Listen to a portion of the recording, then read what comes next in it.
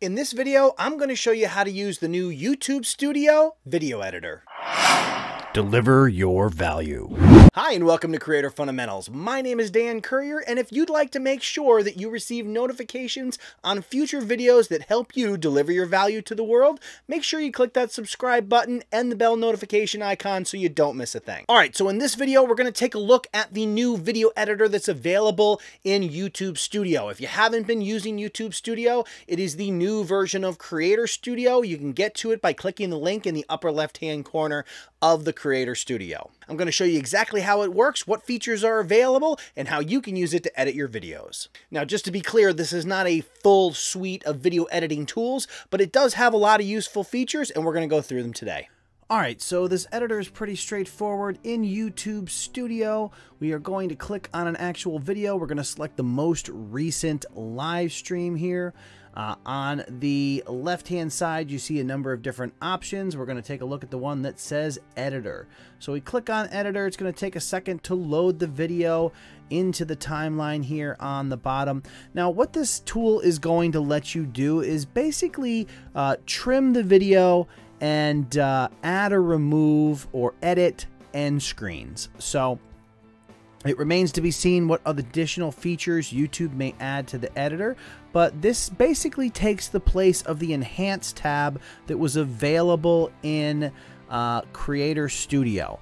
For now, it'll let you trim off the beginning or end of the video, as well as take some pieces or sections out of the middle of the video. We're going to cover exactly how you do that in this interface. So, taking a look at the interface, the video has loaded. Now, if you want to take off the beginning or end of the video, we're going to go over here to where it says Trim. Click on Trim. You will see down at the bottom this little menu pops up. Now, if you're trying to remove the beginning or the end of the video, you don't actually have to click on a spot and split it. You actually will have a bar at the beginning of the video. You simply move your cursor over it, click on it, hold the cursor down, and drag it in. And that was the actual marker. I don't know why they put them over, but you can see we got that out of the way. That's just a marker. This is what we're actually trying to click on here, but it was hidden under that. So if you move that, nothing happens. This blue bar is what we're actually trying to get to. So if we click on that and we hold the click and drag, you'll see that it turns this area darker than the rest. Now that means that when you go and click to save your changes, all of these darker areas are going to be removed. All right, now the reason I want to show you, we got this little guy here. This represents your split marker. It's where if you wanted to make an edit within the video, you're going to use this to do it. As we can see, by default, it was kind of laid on top of the beginning of the video, which kind of got in the way, so you may need to move that out of the way. Hopefully they may fix that or put it in some other spot there so it's not you know, a little confusing there. So when we drill in here, on the right hand side, you'll see we have the zoom option. This is good to try to really narrow in on a specific area within the video that you actually want to trim. And I do believe there's an area in here. Let's take a look here, see if we can find one. We'll zoom in a little bit to see what's going on here. So you can see there's some gaps here where perhaps I was reading chat or whatever the case is. So we can take a look and see. And then there's some dead air there. Now, if we wanted to remove this particular section, you see we got our little split marker here that you can move all around the video. We're going to put that right after the actual speaking that's taking place and say this is where we want to make the edit. So once that's in place, you click the split button down at the bottom and it'll make a bright white line, kind of like we saw at the beginning of the video.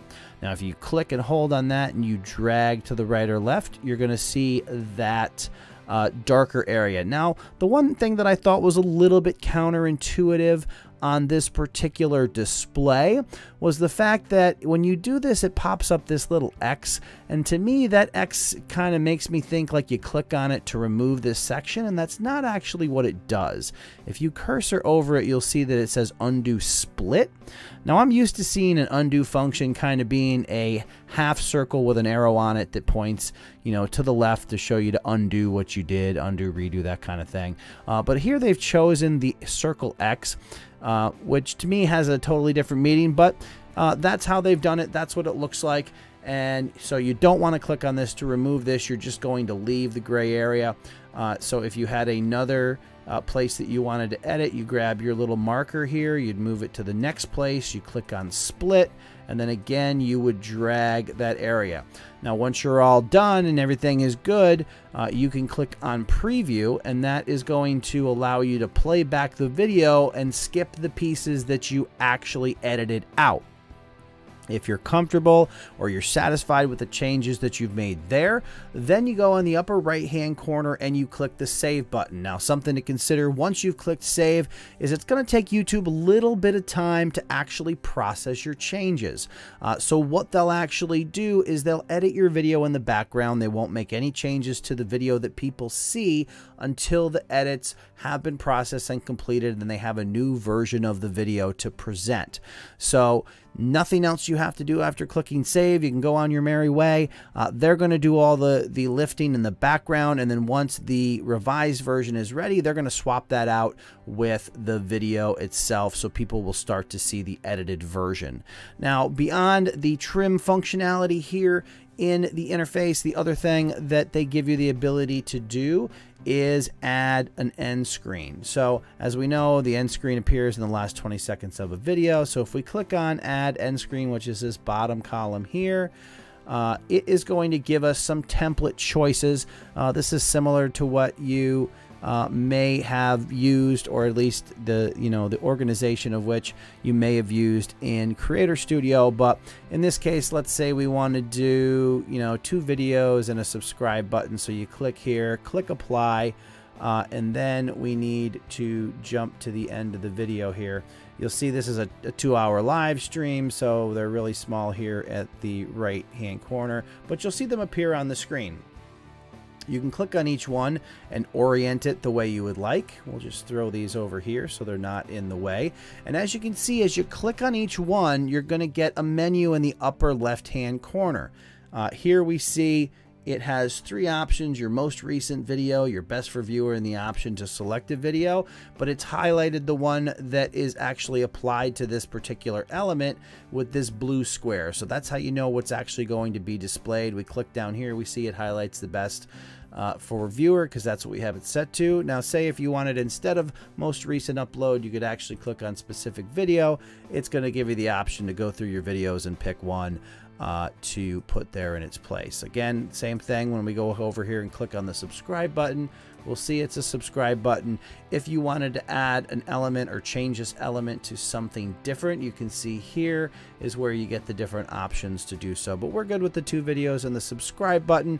Again, they're going to be at the end of the video. Once you're comfortable with that and your edits, everything looks good. You've taken a look at the video in preview mode.